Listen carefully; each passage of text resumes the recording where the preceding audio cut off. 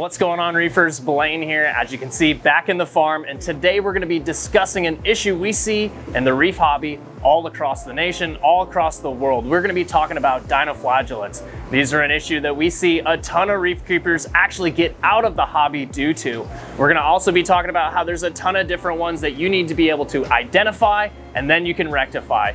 This is a huge issue in our reef tanks, and we want to do what we do here at Top Shelf Aquatics by building you up, helping you out, and teaching you ways you can help your reef tank become a successful reef at home. We're gonna get right into things, get all about into dinos. Let's dive in.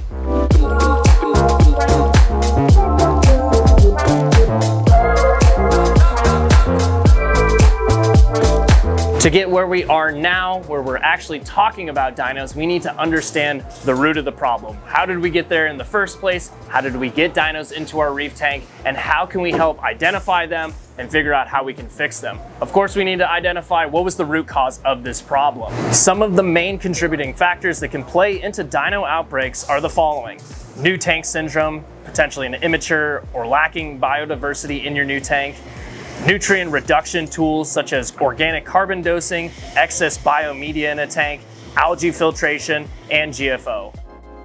Rarely is it ever going to be just one of these things that I just mentioned, but I wanted to let you know excess nutrient control is really going to be one of the biggest reasons why we're going to see dino outbreaks occur in our tanks.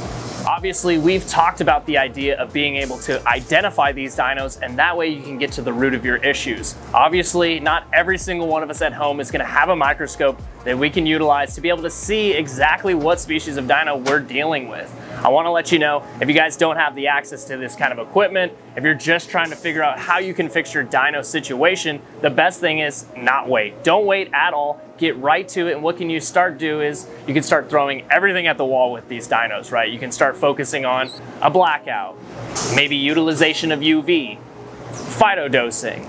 There's a lot of different things that you can do just by throwing it at the wall and trying to combat these problems before you're able to maybe identify them with a microscope or things like that. Obviously, not every single one of us is going to have a farm set up like this, going to have the ability to have access to all these smart-minded reef keepers, or just the ability to have access to a lot of high technology equipment. Now, if you don't have the access to all those things, what you can do though is be proactive and get right into the problem and don't wait.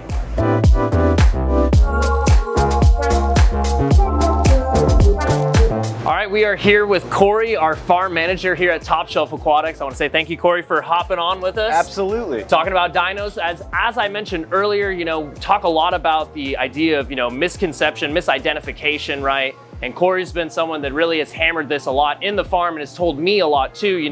That's the biggest thing with dinos that a lot of people aren't understanding, is understanding there's so many, genuses and different things that people are going to run into that, if you don't really identify, it's going to be hard to be able to understand and go through your problem, right? Can even make the problem worse. Right. So what we're going to be doing is we're going to break them down. We've got 5 that we're going to talk about today. We're going to talk about the first one, Ostreopsis, which is probably the most common in the aquarium hobby. Let's talk a little bit about that, some of the ways you can identify it. I've told everybody before, having a microscope, if you have the ability to get to that, utilizing one of those, what can you see to be able to identify them, and what's some ways that we can kind of combat that? Right, with Ostreopsis, it's definitely the one we see most commonly. It's also one of the easiest to identify under the microscope because it has a teardrop shaped shell to it. Okay. And they also have a specific type of movement that almost looks like something spinning. Gotcha. When you look at them under the scope. Unfortunately, they're one of the more toxic varieties, so some people do experience some big issues with that, which is why when treating Ostreopsis, it's always recommended to have carbon running on the system with whatever treatment you decide to go with. And the most effective by far for this genus is using a UVC sterilizer. Gotcha, okay. I always recommend at least using a UV sterilizer that's at least 1 watt per 3 gallons of system volume. However, the bigger the better, and the bigger the quicker you're going to see that problem be eliminated. Some people do recommend actually plumbing directly in and out of the actual affected display. Whereas this does definitely speed up the results you're going to get and eliminate the problem faster, it's not absolutely needed.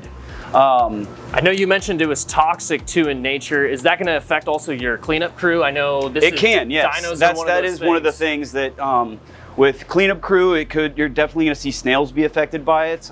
Some people even go as far as soon as they have identified that it's Ostreopsis, that they'll go ahead and pull their cleanup crew temporarily just to kind of save on any snail deaths. Obviously, you don't want a bunch of snails dying in a reef tank. Yeah, absolutely. Okay, well, we'll keep on moving forward and we'll move on to our next one. Let's start talking about Proo Centrum. Proo Centrum. Love the name, kind of an easier name to say. I know we've been talking about all these names all week long. I've been butchering them. I'll probably continue to butcher them. Corey's gonna help me out with that, but let's talk about Proo Centrum. Proo Centrum. So under microscope, this dinoflagellate almost looks like a coffee bean in a way. Its shell has a kind of an indentation right on the top of it, and a lot of times you'll actually see the nucleus of the cell, depending on what stage it's in. And this one is a little trickier than Ostreopsis to get rid of. There's a lot of different methods people can use. A lot of people seem to experience this one as being one of the more nutrient sensitive ones. Okay. It's one of the ones that'll typically show up when you get bottomed out nutrients, and that's where people experience them. So again, with this one, raising your nutrient levels, as well as maybe even dosing a silicate-based additive, such as Sponge Excel by Brightwell Aquatics is a great one. That way you encourage a competing diatom bloom that'll help eliminate and outcompete this, this dinoflagellate. Okay, and then, you know, we're just gonna keep it rolling. We've got them going.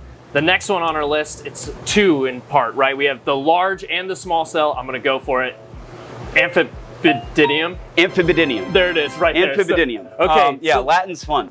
It is. And so you said the large cell's the more common of the two, you're gonna experience, but the small cell is obviously one dino that we will see in some aquarium situations, but it's the large cell is definitely the more of the common of the two. Yes, definitely more common. The small cell can sometimes be a little trickier to treat. However, what we've seen with the large cell Amphidinium, it's really good to come at it with a multi-prong approach. UVC sterilizer can maybe help a little bit, but it's not going to be an instant cure-all like it would be with Ostreopsis. Right.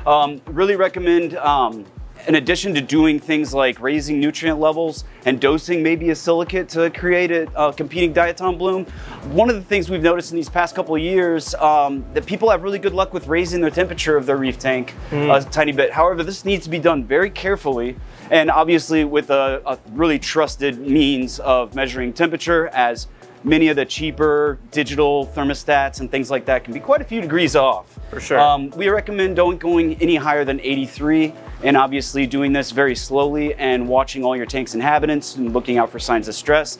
Most people see good effects when they hold a sustained temperature of 82 with getting rid of the large cell Amphidinium. Gotcha. And then would you recommend maybe like a degree a day kind of increase, or over the course of maybe a couple more days? That would be acceptable, and I should have thrown this in there, that identifying this one under the scope is they have a close shape to Proo Centrum is the coffee bean. However, what you're going to look for with this one, a distinguishing feature, is the opening of the flagella of this dinoflagellate. Some people say almost looks like a beak of a bird. And when you look at it from one angle, and from the side, you can almost see distinguished, I almost want to call it a Pac-Man. A Pac-Man with a closed mouth. Those are the identifying traits for the for Amphidinium. Gotcha. And then we've worked our way through. We're on our last one now. Kolia is the last one we're going to talk about. I think it's not one that's super common, but it's not as commonly experienced, you know, in the hobby. I've only seen it a handful of times. Gotcha. And, it is a spherical shaped dinoflagellate. So under a microscope, its shell shape is, you know, very circular, as opposed to Ostreopsis, which is more of a teardrop. However, when treating Kolia, it's really best to try to mirror the same treatment protocol as you would for Ostreopsis, which in UVC sterilizers are going to be your biggest asset in treating Kolia. Again, bacterial supplements can help as well. But again, with any dinoflagellate, it's important, in my opinion, to come at it with a multi-prong approach. We've always had good success with not just doing one thing. It's always great to do 2 or 3 things at once to try to get rid of the problem where we see success. For sure. Well, Corey, thank you so much. You know, obviously being the farm manager here, everyone watching from at home, you know, I know they appreciate everything you do for the hobby, bringing all this amazing corals to us, but I want to say thank you again. Thanks for jumping on. Absolutely. Talking dinos, and I'll let you get to it. Dinos can be an extremely interesting topic in our reef aquariums, and like I said earlier, this is one of the biggest problems in the reef aquarium hobby that makes most people shut down their tanks. Here at Top Shelf Aquatics, we want to provide you the proper knowledge and ways of treatment so you guys can maintain your reef tanks for long durations of a time. Thank you again to Corey and everyone else here in the farm for helping out on the videos, dropping in a bunch of information, and being able to take care of these amazing corals that we provide to the entire United States. I want to say thank you guys so much for tuning in. If you guys have any extra questions regarding dinos, drop them down in the comments below and we'll try to head you in the right direction. If you have done so already, be sure to like, subscribe, and hit the bell notification so you don't miss out on any future uploads.